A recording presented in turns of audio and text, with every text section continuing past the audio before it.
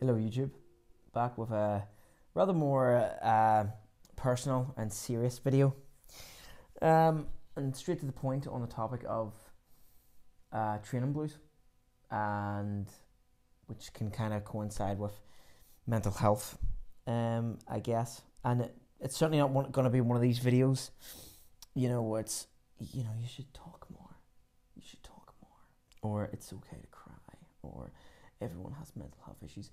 It's more of a video practically around the topic specifically of training blues. And the reason why this came into my head was on Tuesday. It's just one of those sessions that just really, really piss poor, in terms of progression through my logbook. Things felt heavy. I didn't feel like my posterior chain was giving me support. Things felt heavy.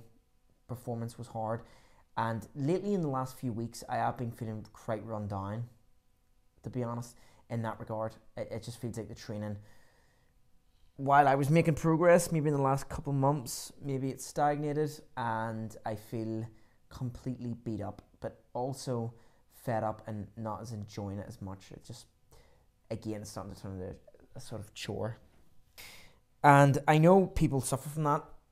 Training blues is probably a reason why a lot of people do give up quite early on, and why guys into it for years maybe exit it, pull back from it and don't do it as much as maybe what they used to in the younger years. And it just sort of made me think about that idea of,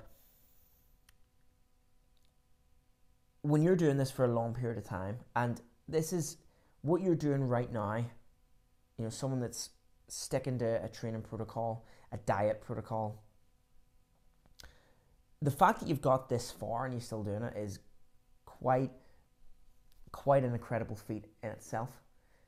We're currently in a society that conditions people. We're all being conditioned right now into a lack of attention. If not from TikTok or Reels or Shorts. I put up a TikTok video yesterday, and the average watch time on it was 3.2 seconds. The video was 13 seconds long. In a society where that is the norm now, where people switch off if the video is over 3 or 5 minutes, the attention spans are lowering. We want more quick dopamine hits. The fact that you've stuck this long, it's something that is face-to-face, in-person social, that's not on your screen, done it day in, day out, or week in, week out, is, you should be very proud of that. And in one sense, I'm thinking to myself, I take an aggressive approach. Just get it done. You're an adult, or you're a young adult, get the job done. You know it needs to be done. If you want the results, you need to do it. And end of. Stop bragging about it online that you did something. It's really not a big deal. You do it. But on the other hand, I'm thinking, in this modern society, it's a big deal. Especially when everyone out there accepts mediocrity. It's quite a big deal. But training blues will inevitably come in every aspect of your life. Whatever you do, a form of blues, or I'm sick of this, or I'm going through circles on this and getting bored. It's the same routine. It's predictable. Will come up. And there is ways around that. First of all, talking about it with your therapist. Well, first of all, addressing what the issue is. Are you just run down? Are you tired? Are you sore? If that's the case, then take yourself away for a recovery week. Don't touch the gym. Go out walking, lots. Have a holiday. For fuck's sake, reverse your diet. Have some nice food. Go really balls out. I mean, drink a lot, eat a lot, everything. Go really balls out. And by the end of that week, you'll feel like utter shit, but you'll be buzzing to get back. Or is it the setup you've got? Maybe the program is just boring now. Maybe it's predictable. You know what you're doing. You're not connecting with the muscles as well as you used to. You feel like you're just doing the exercises now because, well, I've done them for years and it's got me this far. If that's the case, you need a revamp. Go out and research, get a coach or something, do something fresh and new. Do something that spikes your interest. If the interest it's always solely always just training and gym, then that makes sense. In that case, it's just you're gonna have to find alternatives. And recently with my injuries, I've had to throw out a lot of my arm workouts to like cable solo. Just always cable movements. And my cable movements are brilliant. I've always felt, the reason I built a lot of density up over the years was from heavy compounds, weighted dips and closed benches, and I just can't do it right now at the minute. But I'll tell you what, see, changing, just leaving that kind of mindset and ego at the door, and actually, embracing something like that approach, like just pure cables, and going for just what feels right for my mechanics. I've had the best workout ever. I mean, the best sets of workouts for mums. Honestly, the blood drive, the connection has been amazing.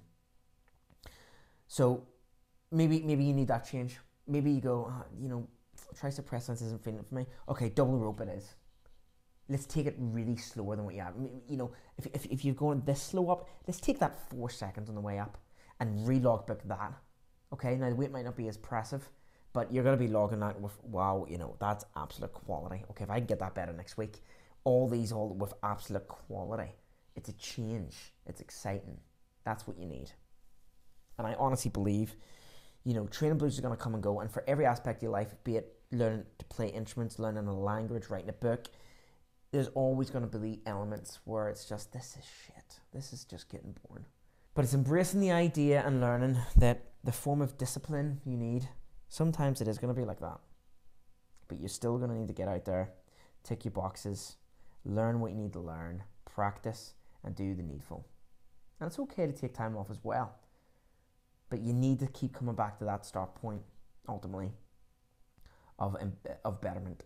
Never satisfy yourself or never settle for mediocrity. Because everyone out there right now has went through blues like we have right now. And most of them, 90%, have quit. Now is not the time to quit. Now is to actually look back at your progress if you're going through blues and go, I have come a long way. Holy shit. I've come a long way. I could never bench that in my life. Shit, I could never play that on the guitar in my life. Fuck, I could never say those 10 words in that language. Now I'm fluent in it. You're always comparing yourself to what you were previously in the previous week or the previous day. But you never compare yourself to what you were past in the year or year two. We shouldn't focus on data and trends from short term. We should look at it in the long term. If you look at things in the long term, it'll paint a pretty picture. And the picture should allow you to stand back up again with the shoulders out, shoulders back, should I say, chest out, and say, you know what, actually I've been going quite well. I'm going to take maybe a little bit of break, maybe a spa day, smell the roses, and excite myself again back into it because I've got this far with it, and I enjoy it. Anyway, if this video has helped you, motivate you, please do like and subscribe. But until the next time, I'm Karl from the Ox Den. I'll catch you later.